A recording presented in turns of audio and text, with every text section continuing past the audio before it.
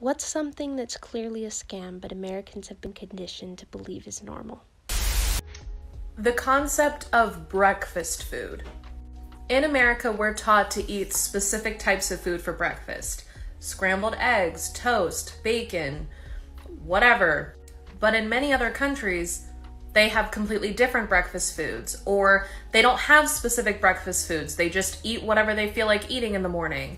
Like, I find it so weird that we have just accepted the fact that there are certain foods that you eat in the morning, most of which are not even nutritious, like pancakes, donuts, waffles. But if you eat this in the morning, you look like a freak. Trickle-down economics. Everything's decided by credit, but in order to get credit, you have to go into debt. You pay monthly for insurance and it's required by law, but if you do actually use it, then they can raise your rate or make you pay a deductible. Being conditioned to believe that it's impolite to share your salary with your coworkers when really that's just something that companies made up so that they wouldn't have to answer why they pay some people more than others. You can die for your country at 18, but you can't drink a beer. Similarly, you can go thousands of dollars into debt the moment you graduate high school, but you can't rent a car till you're 25. That healthcare is a privilege, not a right. That people on welfare are the ones that are taking all your tax money when it's clearly the military. That lobbying and corporations are funding politicians so they work for them instead of a government for the people, which is what it's supposed to be. That working 5 out of 7 days a week your entire life is normal. Who decided that? Ugh! High school will teach you the Pythagorean theorem, but won't teach you how to balance a budget or change a tire. Average cost of daycare in America is $800 to $1,200 a month, just so the parent can go to work. The cost of college, period. That you have to pay a fee to withdraw your own money from an ATM after you already pay fees to have the bank account. Paying for water. Water. You could take rainwater, but no, you have to pay for that too. Maternity and paternity leave, or lack thereof, as if it isn't important to have kids and keep the population going. The US has 4% of the world population, but 20% of the COVID cases, but there's nothing more we could have done. That going into monster debt over a 4-year degree for the chance at a white-collar job is preferable to just learning a trade out of high school with no debt. The period tax on women. Why should we have to pay for pads and tampons? We're keeping the population going. For health insurance purposes, your teeth and your eyes are no longer a part of your body and require their own insurance. You have to pay a penalty fee if you pay certain loans off early. This is uniquely American that the girls are expected to take care of the glizzy, but so many boys don't think they have to reciprocate. The fact that the IRS knows exactly how much money we owe them in taxes, but they won't just send us a bill. They make us actually go and file our own taxes, which leaves room for human error and then us to get in trouble for it. The fact that 97% of scientists agree that climate change is happening and we have evidence of it, as we've seen with half the country burning down, but there's still a huge portion of the country who doesn't believe that it's happening at all. That Republican lawmakers will rail about how socialism is bad while accepting their taxpayer-funded healthcare. That recognizing the problems of the country and talking about it out loud means that we're lazy Democrats who don't want to work. I want to work. I just don't want to struggle every moment of my life. The Electoral College. I mean, it made sense when people couldn't read, but why now? We all have internet access and a basic public education. The contradiction that you're supposed to be innocent until proven guilty, and yet only 3% of cases actually go to trial. Along those lines, for-profit prisons. This one's not a big deal, but why are there such giant gaps in our bathroom stalls? Pharmaceutical advertisements, please ask your doctor about persuasion. That's not normal. That we spend more money for healthcare per capita than any other country, but we're 37th healthiest in the world. That such a huge portion of our country is unwilling to grapple with the realities of our history and acknowledge that this country was built on the backs of black slaves and indigenous genocide. The lack of bidets. I don't know if you know this, but toilet paper is not common in every country. You need to try a bidet today.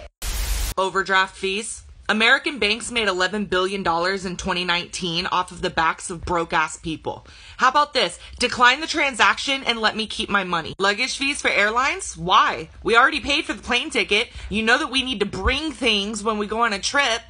Restaurants don't ask you to pay for the table when you want to sit there and eat. The fact that insulin costs $7 to produce, but it costs $99 a vial in the US. Why? It's $12 in Canada. It's $8 in the UK.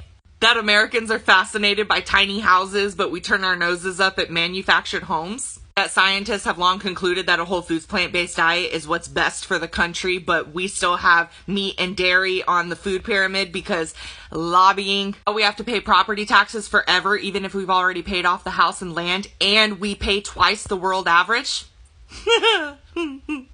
The fact that almost everybody in this country either has or knows someone who has a horror story about our healthcare system, and yet so many people still think Medicare for all is like this villainous thing. Active shooter drills in school. The fact that marijuana is illegal when cigarettes aren't. That we celebrate the fact that so many people don't take vacation or work a bunch of overtime. It's really just the company saying, fuck your personal life, we own you. That so many politicians are more focused on the power of their own party than working for the people. And I am talking about both of them. The fact that there's so much money involved in campaigns that a lot of times it's not who's best for the job, it's who has the most money. The fact that we legitimately have news anchors who present their opinions as fact on primetime television. Black History Month. You're literally admitting that you just left them out of the history books for 200 years. Well done.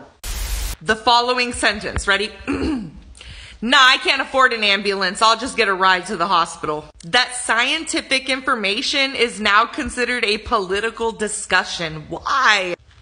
When colleges have the audacity to call up their alumni and be like, can you please donate? Knowing full ass well I'm still paying off that damn degree. That we keep using freedom as like our biggest flex. Like, we're free, we're the best country. So many other countries have freedom. We know that, right? Going into bankruptcy because you took a trip to the hospital. For car insurance purposes, your windshield is no longer a part of your car and requires its own coverage.